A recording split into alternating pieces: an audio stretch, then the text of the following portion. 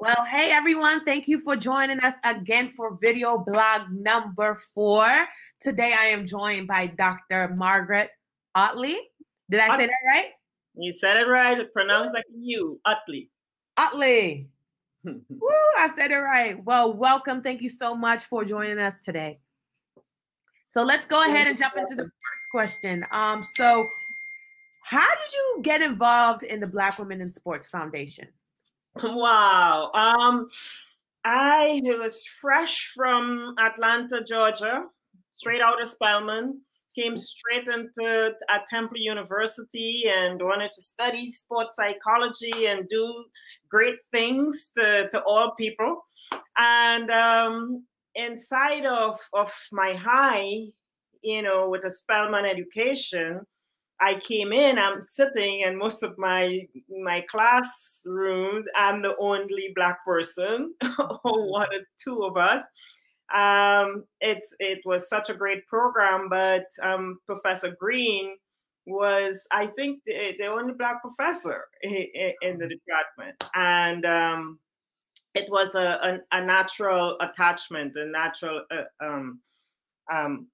connection. And she was, of course, she was doing the, I think, the NYSP program, National Youth Sport Program through the NCAA at that time. I joined her as on staff there for the summer programs. And then it was Black Women in Sport, Foundation's after school program. I just got in as a, wanting to have practical experiences, as a sport psychologist in training. So she provides, Professor Green would provide, opportunities. Well, that's amazing. So I was running, I am doing the educational psychology part of the program itself. With that saying, who is an influential Black woman mentor or role model that has influenced you in your life?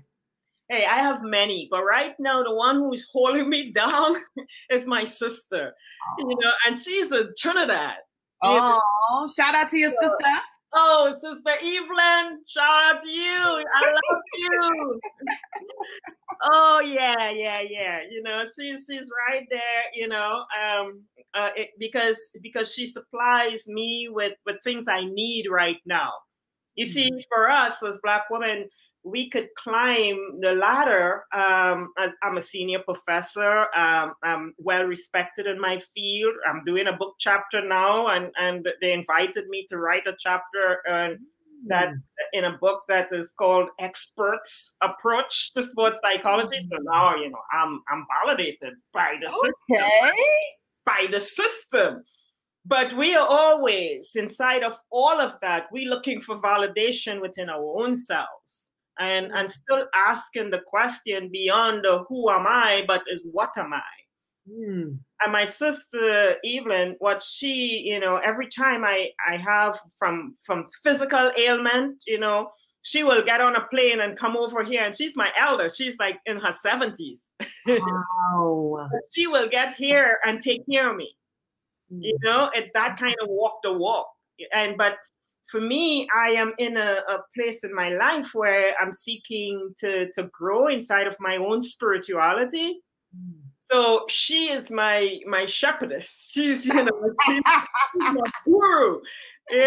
I could ask, and I'm sure we'll talk about it, but in my daily routine, as I prepare myself, to embrace the day, in the morning, I will read, and sometimes I will read scriptures that I don't quite get the meaning of. I make a phone call and I'm like, break this down for me. And she will hit it right on point. She will go back to the scripture and she'll bring it to you with the gospel. She will give it to you in Revelation. And I'm like, I'm ready to go. Oh my God. As a great Bob Marley would say, you don't let the system get into it. No. That's saying, why is the Black Women in Sports Foundation important right now? Right now, well, it was always important. We always been doing our thing. That's true. Yeah, digging deep and staying in the trenches. So let me make that clear, that this is not a new thing that just got popped. That's right. You're right, Dr. Ottley. You know, I've been a grad student in the 90s, 1994. I joined. Yes, I'm that young. 1994. You got me excited now, right now. You know, because Black Women in Sport Foundation was already running when I in 1994 when I joined Temple University. You know, so they were a part of my mentoring, you know, and raising me up. So and their mentoring, you know, we have the Nikki Frank. It was also there, you know, and she head coach, still the head coach for fencing at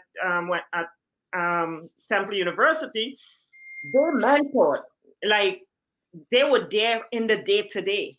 Wow. So you have nowhere to live. I lived in Dr. Frank's apartment. Wow. You know, so Tina Sloan Green, she was always there. So they mentored in a way where it wasn't just do this and do that and giving us tasks and experiences. They were involved in our lives. Mm. So they raised me, you know, every time I talk about being an Olympic level sports psychologist, I have to always have them inside of my narrative. So it's always been there, you know, the relevance was always there for young girls and women in all of our programs. Mm. So presently, with all of the, you know, the civic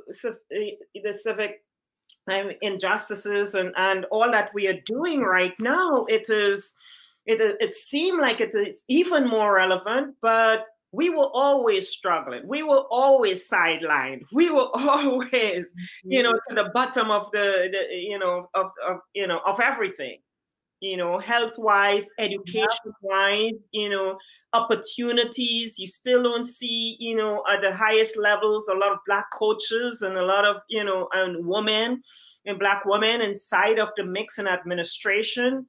You know, so Black Women in Sport Foundation always did that. They were always the support. They were always that go-to for that connection that you needed to have to find people that look like you, that could give you that inspiration to keep on fighting and keep on moving on. Dr. Ottley, you're dropping knowledge right now, and I love it. I love it. Yeah, I'm not ready to drop my mic, though. I'll tell you when I drop the mic. Let's go. How do you personally deal with your mental health? I know you just basically just said a little bit about mental health and that especially being able to know how to win and lose, it takes a toll. So how do you personally deal with your mental health? My temptations are everywhere. I am every woman. I'm every woman. So I get, yeah, I'm Caribbean, so we sing a lot. You know, calypso, soca, reggae. You know, we sing a lot. I'm Nigerian, so you know, Afro beats all day. There you go. And I'm deep inside of my culture. You know, so I struggle. My internal struggles are really it's every day. I open my eyes and I know that my mind could fast forward somewhere. And you know, fast forwarding is associated with anxiety. Yeah. Or I can open my eyes in the morning and I can go into something that happened in the past and it could impact my energy, right? Which is past is associated with depression, right? So for me, I'm struggling here and there, and sometimes both of them will help me at the same time. Right.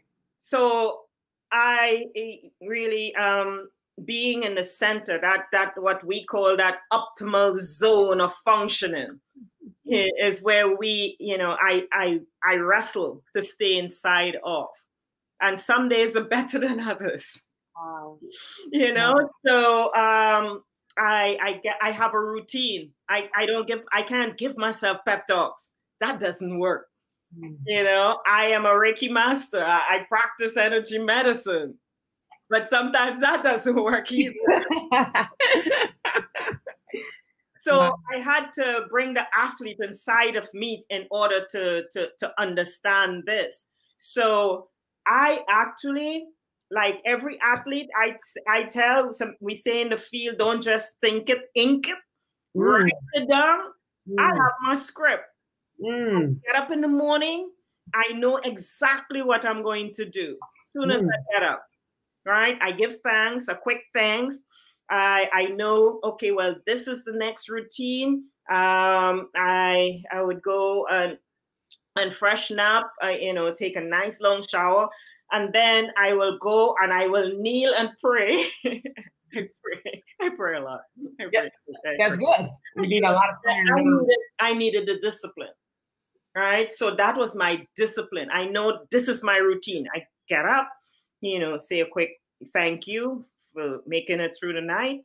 I go and I cleanse, and then I know that I go and I watch the sunrise. I pray into the east. I watch the sunrise and I pray. I read some scripture, and I come down. I drink a glass of water, room temperature water with lemon, you know, in it. I do like 20 jumping jacks to help my lymphatic system going. And I get ready for my smoothie in the morning. So every single day. Wow. That's my routine. You got a nice routine, Dr. Ottley. Yeah. So it has preserved me. I have, of course, I have my music going on. Exactly. Hey, Dr. Ottley with the move.